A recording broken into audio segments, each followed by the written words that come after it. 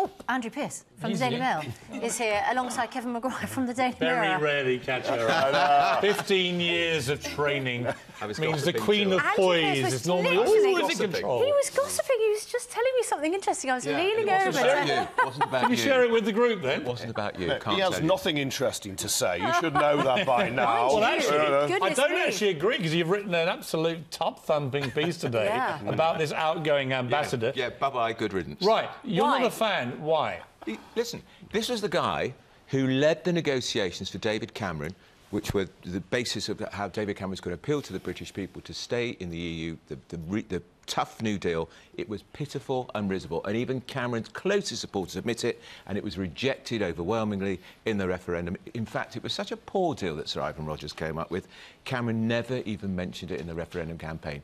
He doesn't want us to stay in the EU. He wants us to stay in the EU. He's a committed Europhile. He's part of the EU establishment. Theresa May needs someone there who believes in Brexit. Well, he said, of course, Kevin, famously, it might take 10 years to Brexit. That, many believe, in Westminster was his death knell, really, because how can you have the guy supposed to be leading all this negotiation saying it might take a decade to do it? Yeah, it's dreadful you get honesty, because it's not going to be as easy. But is that honesty, or is that just real pessimism? No, it's honesty. If you're going to get divorced, you want your best lawyers. He was the best lawyer. No, he knew his way around Brussels. He knew it like the back of his hand. Let me take you up on that very point. If you were getting divorced, right, and you wanted the best lawyer, would you choose somebody that absolutely loves your wife? No, but you want someone... Good point.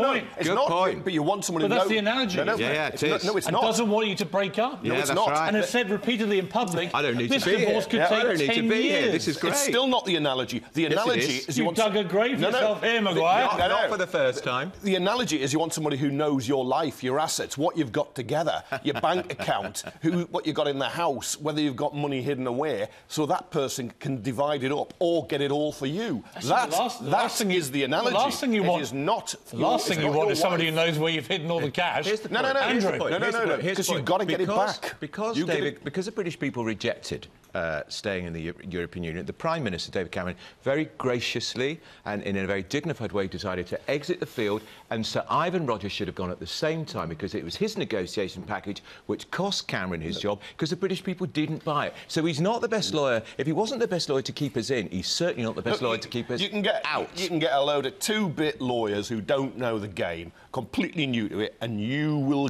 get absolutely... Well, taken to the cleaners. Nelly used another phrase. Kevin, you will get taken to the cleaners. Andrew's point about the fact that this guy had already been in charge of negotiations which were supposed to prevent the referendum, but were supposed to be persuasive enough that we would have a great deal, which would mean that everybody would think staying in the EU is fantastic, which completely failed, means that he is a proven failure. No, he shouldn't carry the can for David Cameron's failure. David Cameron tactically wanted a referendum to solve a problem in his own party. He was told in advance... What, you mean David Cameron deliberately sabotaged his own negotiations in order to hold a referendum? He sabotaged his own premiership, because he was told, even by the Chancellor, George Osborne, don't risk that. You cannot get the changes you wanted. The choice had to be between the European Union, warts and all, or coming out, which will be a disaster. Let me put this to you, Kevin. So, in America, it's got an interesting parallel going on. Different thing, but an interesting parallel. You've got an intransigent Washington,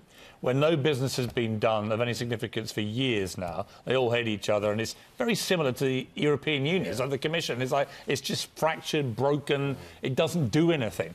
So Donald Trump's coming, a non-politician, and he's filling his cabinet with all these absolute ball-breaking, deal-busting business billionaires, right? Look, bear with me for a moment. Is there not an argument that the kind of people we should be employing right now to do the negotiating for our country, for our cessation from European Union, should be the very same type of people, like real ball-breaking business guys who know how to cut a great deal? Do we want to have ambassadors and diplomats? Trump told me diplomats are the last people you want. They're nice people. They're used to cozying up. You actually want killers who get in there and kill a deal. You do that, Piers, and most of them will be telling you to stay in. That's what they were saying. All the big industrialists, all the big banks, all the people who make things, they were all telling you to stay in. But rather like with a lawyer, right, who will argue black is white or white is black if the money's right, if you say to them, we are definitely coming out, do the best possible deal. That's a different conversation. And yeah, but also you mentioned Trump, very important. The ambassador there for Britain, Sir Kim Darroch, just like we had Sir Ivan Rogers in the EU, couldn't be bothered to make overtures to the Trump camp because he thought ghastly, common, vulgar man hasn't got a chance of winning the presidency. Whoops, he won the presidency. So we're out in the cold there. Yeah. Nigel Farage has got in, and we haven't. And here's the same analogy. Sir Ivan Rogers is exactly the same sort of mold.